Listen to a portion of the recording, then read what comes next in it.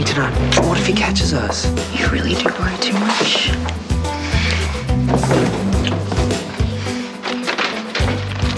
If someone calls you, you pick up.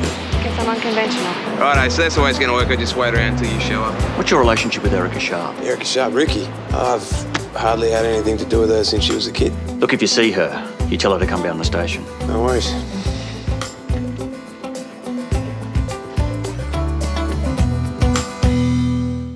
Listen, I'll call you back, okay?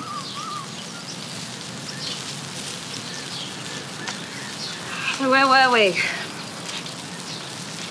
Your sausage is more important than me. I'm pretty hungry. Yeah, me too. It was on the phone. My leader said to hurry up and get back to shit because we're heading to our own planet soon and we don't have much time.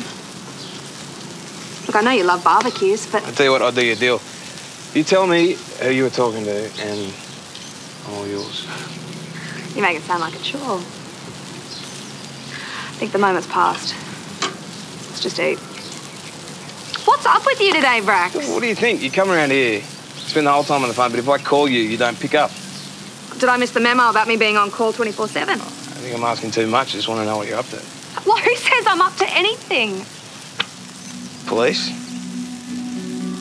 Hey, where's the quick comeback now? Because they were around at my restaurant last night asking where you were. What are they saying? I just wanted to talk to you. Did they give you any details? No, I thought I'd leave that for you. Because remember, you were patting yourself on the back last week about saying it how it is.